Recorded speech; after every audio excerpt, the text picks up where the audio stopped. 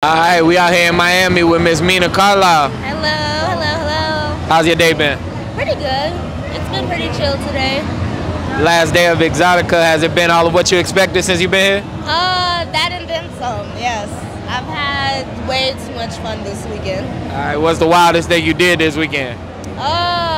Okay, so probably the wildest thing I did so far this weekend was drink way too much Hennessy.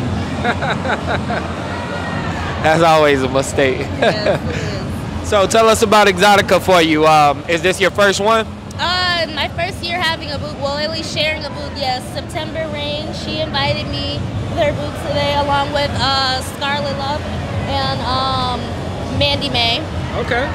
And how's it been as an exhibitor for you? It's been very interesting. It's been fun. Like, I've had, like I said, too much fun. Is it different from being an attendee as a content creator? Oh yeah, completely different. What are the pros and cons?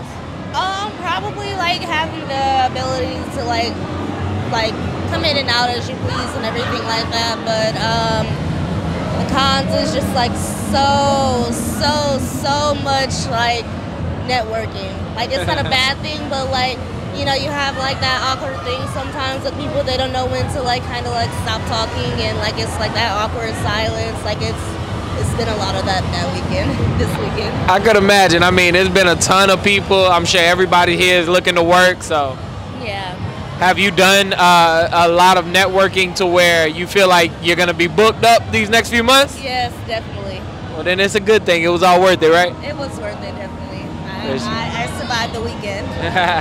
Well, let the people know where they can find you at. Okay, you guys can find me on Instagram at Mena Carlisle 3.0, and you can find me on Twitter at iMenaCarlisle. We appreciate you. You out here looking good. We won't take up too much of your time. We hope you have a good day. You too. Thank you.